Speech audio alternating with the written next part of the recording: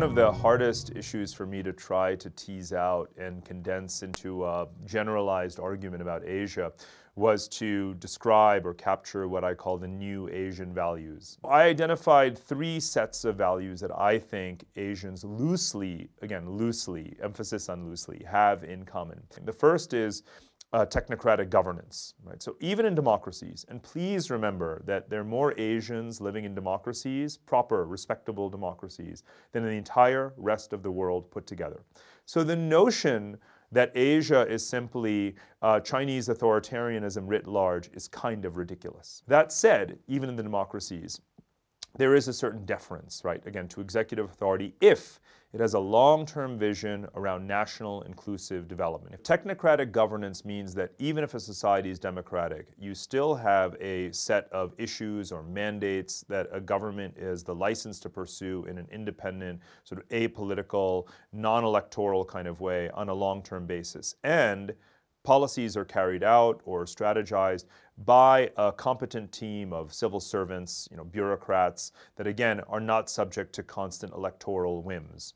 And we see that again in the democracies and the non-democracies. If there's a strategic vision, then the societies tend to have the patience and the tolerance and the acceptance and the trust in government to fulfill that mandate and give them more than just 2 years to do it. And that's what we're starting to see, we've been seeing in Asia. That said, they're not afraid to throw out their governments.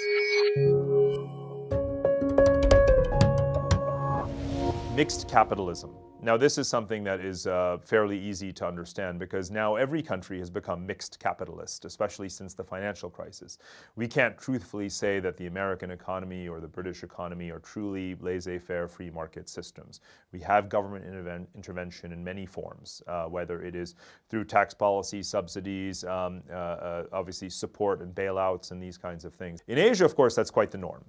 It's been the norm in Asia's democratic modernizing societies like Japan and South Korea since the 50s and 60s. In fact, it is that strong hand of the state, the MITI of Japan, the cables of Korea, that account for the East Asian economic miracle.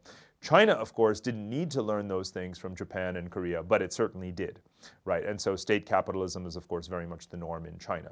Now, again, even in the democracies, even in a place like India, you have the Made in India campaign, which again is industrial policy. It's the government directing, steering investment into sectors that it determines are going to be the critical growth engines and so forth. So whether it's technology transfer, whether it's subsidies, various kinds of industrial policy, mixed capitalism is the norm.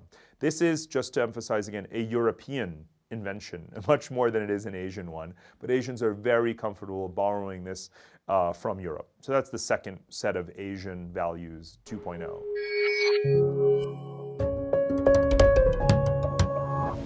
The third is much more diffuse. It's what I call social conservatism. And this is an incremental approach to social liberalism and to the liberalism in society more broadly. And this can be measured in many ways. It could be press freedom. You already have quite a bit of censorship in Asia. You don't need a new Asian values to legitimize it, but you can at least start to rationalize why some countries are very cautious about unlimited freedom of speech and in the media or otherwise. And part of it has to do with the very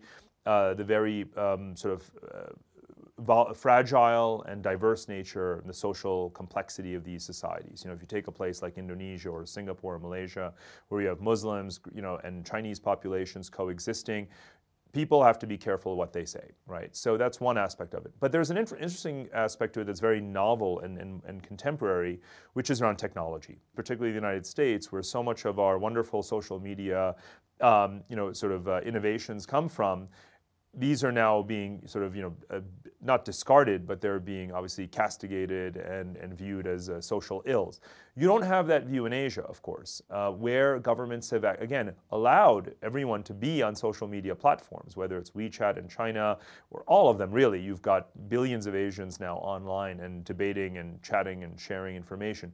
However, governments have said, look, when it comes to politics, we will not tolerate fake news, right? We're not going to allow foreigners to be able to purchase advertising on our social media platforms, perhaps never, and certainly not during elections. We're going to ask these technology companies to install filters and monitors and hire lots of local teams to verify content and immediately take down fake content. So again, the adoption of foreign technology and improving on it, adapting it, innovating it to your society is quite germane to Asia for sure. But here's an example where it makes a lot of sense in the context of incremental, cautious liberalism in society. We could go across the board, whether we're talking about LGBT rights or other kinds of death penalty. So I find that, again, whether you're Chinese, Filipino, Russian, Arab, there is this sense that, you know what, all of freedom is great, but let's make sure that we do it right, and we do it in stages, and we do it incrementally, and we do it in a way that doesn't alienate vulnerable segments of the population.